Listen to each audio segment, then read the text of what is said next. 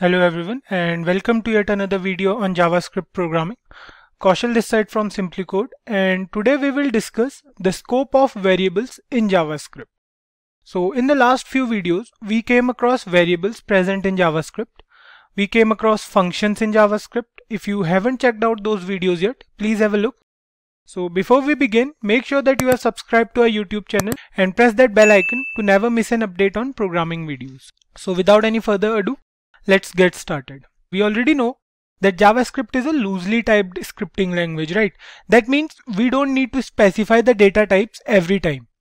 So a variable is basically a container that can store data values. Those values can be changed whenever needed. In this particular video, we are going to discuss the scope of variables in JavaScript.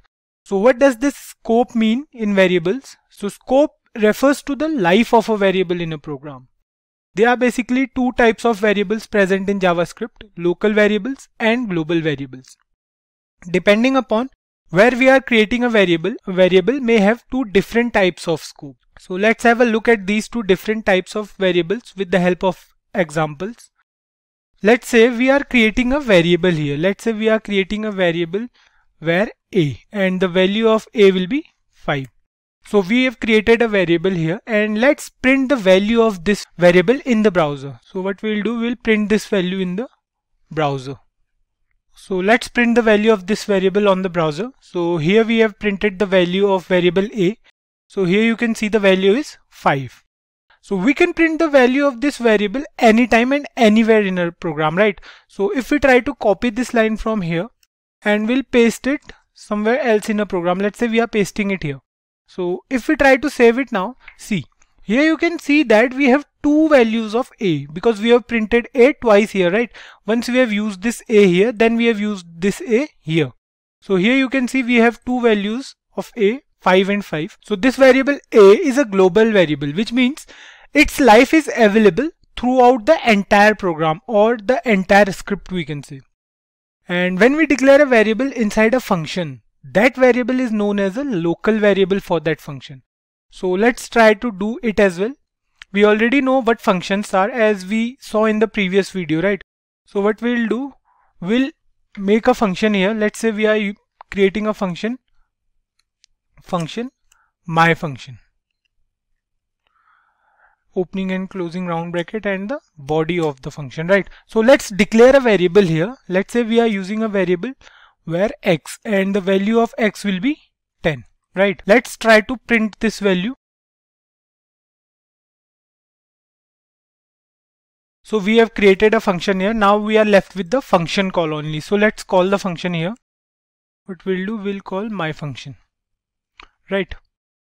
Save it. And now here you can see the output is 10, 5 and 5. So if we comment these three lines, if we remove these three lines and we'll save it now. So here you can see we have the output as 10 only.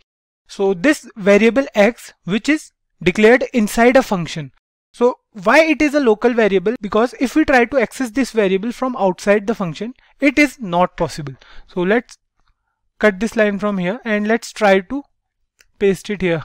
So now what we are doing is we are trying to access this variable from outside the function. Let's save it now.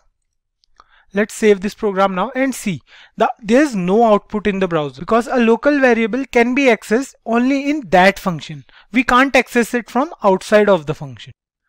So this is happening because as soon as the function is executed, the variable gets destroyed, means there is no variable present in the memory now. The same thing applies to the memory. Whenever we run a JavaScript program, the whole browser is present in the RAM, or we can say in the memory. So these local variables are created only till the function is executing. Once the function is done running, the same function wipes out of the memory. Whereas the case is different for global variables. So global variables are available throughout the script. They have a global lifetime, which means that they will exist throughout the program's running, or we can say until the tab is open. The next exciting thing about global variables is that we can access global variables from inside the function. So what we'll do, let's cut this line from here and we'll paste it here. So now what we'll do, we'll declare a variable here. Let's say we are declaring a variable where y, and the value of y will be 15. So copy this line and paste it again. Now what we will do, we'll try to access y from inside the function. So let's save the program and see the output here is 10 and 15. 10 is the value of x, and x is a local variable for function my function, because we have declared x inside the function. Whereas variable y is a global variable. We have declared it outside the function and we tried to access it from inside of the function, right? So we tried to access y here, and we can see the value of y is 15, which is printed on the browser. This is what global variables are. One more exciting thing I want to mention at the end of this video is, if we declare any variable in JavaScript without using the where keyword. So if we try to declare a variable here, let's say we are declaring var1. Okay, we have not used any where keyword. So what we are doing is we are declaring a variable and the value of var1 is 15. So we don't need the where keyword separately when we are declaring a variable. However, some of the newer versions of web browser have some sort of issue if we try to declare a variable inside this function without using the where keyword. So let's try to access this variable. Let's declare it inside the function. Okay, what we'll do is we'll declare this variable inside the function and we'll comment this line, and what we'll do is we'll try to access it from outside the function, right? What we'll do is we'll write here var1. Save this and see. If you don't understand it, let me change the value of var1. Let's change this value to 20. Save it now and see the output here is 10 and 20. So var1 is a variable which is declared without using the where keyword, right?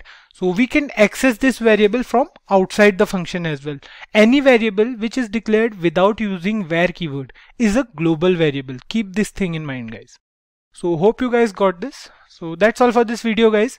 See you in the next one where we'll go through strings in JavaScript. If you like this video, do give it a thumbs up, comment your doubts below and subscribe to SimpliCode. Thank you.